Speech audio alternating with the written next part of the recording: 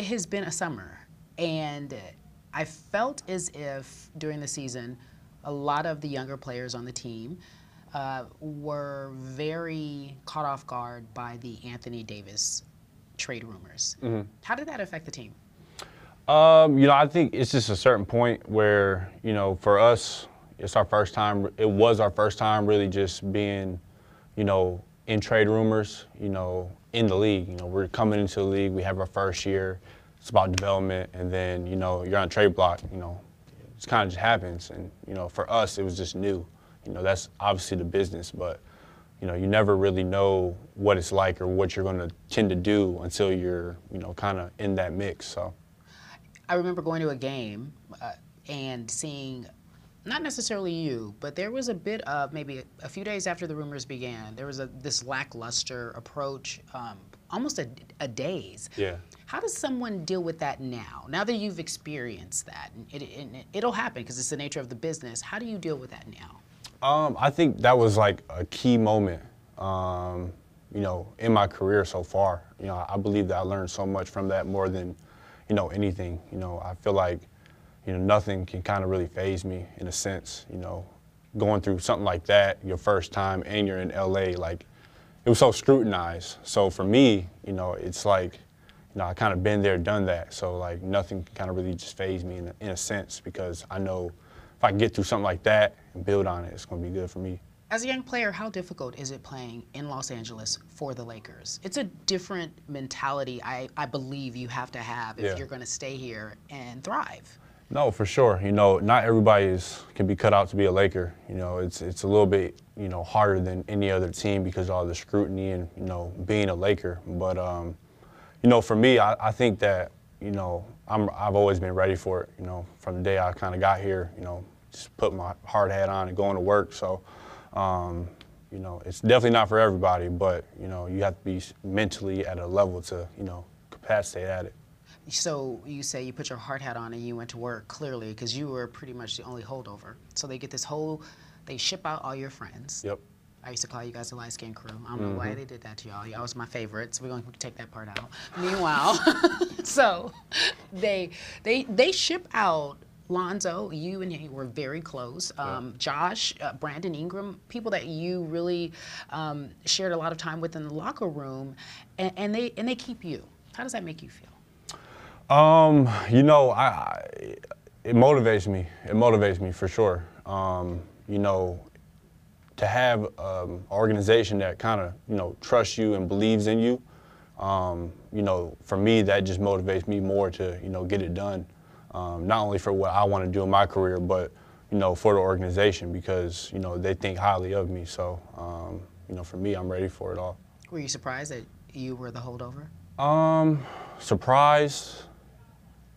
No, not necessarily surprised, but, you can't really trade everybody, so it kind of would have been tough. So it's whatever. So you guys get Anthony Davis, your first reaction? Well, I was actually asleep when it happened, so my manager, he ran in my room, him over there.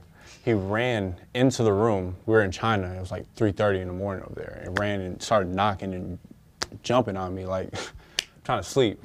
But, once I woke up, it was, kind of sad at one point because, obviously you lose your teammates, the people you kind of grew with, came into the league with. But, the second thought, you got Anthony Davis, and he's one of the best players in the league, Hall of Famer, obviously. So, playing with another great player, that's, I can't ask for much. So I've seen pictures of you and LeBron hanging out, working out together. What type of conversation do you have heading into this season? That dude's ready.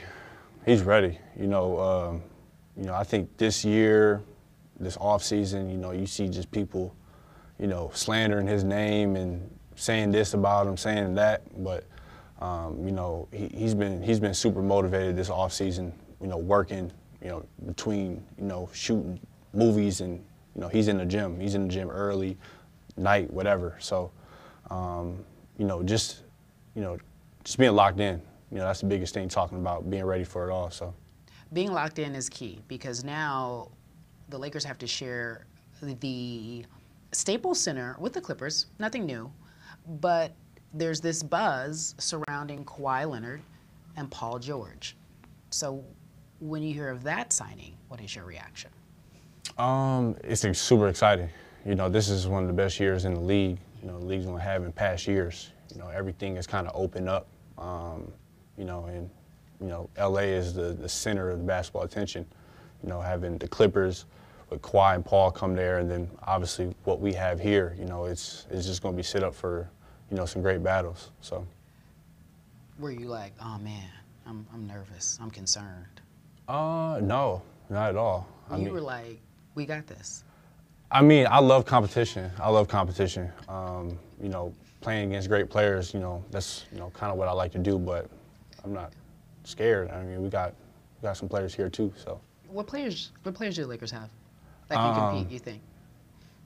Anthony, that LeBron guy? And LeBron. Yeah, I heard, okay. Yeah, those guys. Those guys. I think they'll be, and you. Yeah, me too. How do you like your roster overall? Like, if you look at it, how do you like your roster? You know, I like what we did. You know, we did a great job. Kudos to Rob and Jeannie, you know, for putting that team together. And, you know, I think we're super versatile. You know, we can go big. You know, we have perimeter defense. We have shooting.